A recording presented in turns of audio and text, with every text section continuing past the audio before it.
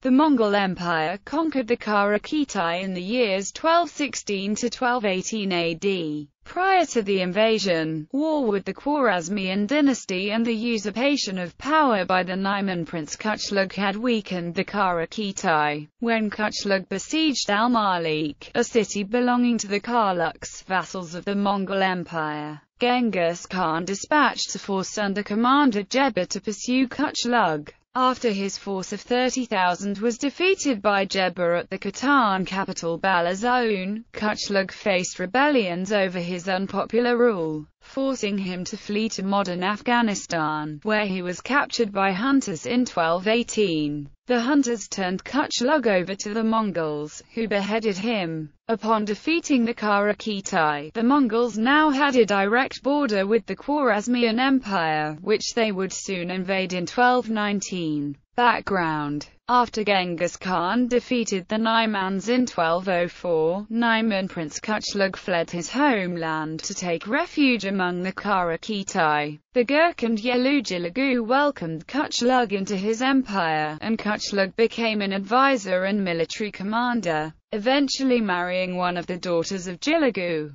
However, during a war with the bordering Khwarezmian dynasty, Kuchlug initiated a coup d'état against Jilagu. After Kuchlug took power, he allowed Jilagu to rule the Qara Khitai in name only. When the Gurkhan died in 1213, Kuchlug took direct control of the Khanate. Originally a Nestorian, once among the Khitai, Kuchlug converted to Buddhism and began persecuting the Muslim majority, forcing them to convert to either Buddhism or Christianity, a move which alienated Kuchlug from most of the population. When Kuchlug besieged the Karluk city of Al-Malik, the Karluks, vassals of the Mongol Empire, requested aid from Genghis Khan. Invasion. In 1216, after requesting Muhammad II of Khwarezm not to aid Kuchlug, Genghis Khan dispatched General Jeba with 2 tumans to deal with the Qara Khitai threat, while sending Subutai with another 2 tumans on a simultaneous campaign against the Merkits.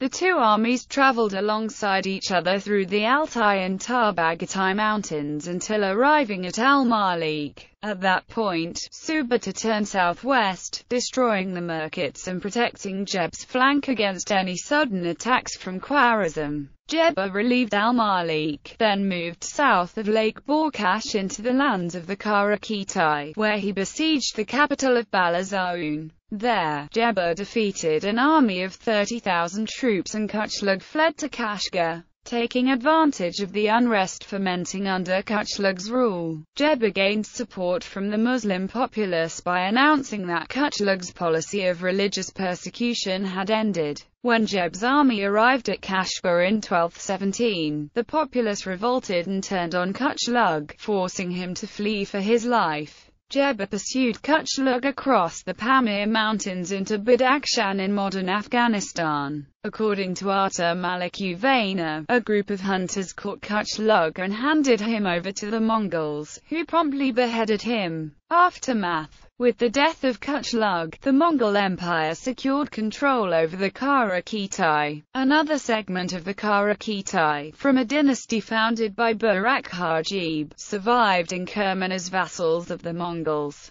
but ceased to exist as an entity during the reign of the Mongol Ilkhanate ruler Old-Juraichu. The Mongols now had a firm outpost in Central Asia directly bordering the Khwarezm Empire. Relations with the Khwarezms would quickly break down, leading to the Mongol invasion of that territory.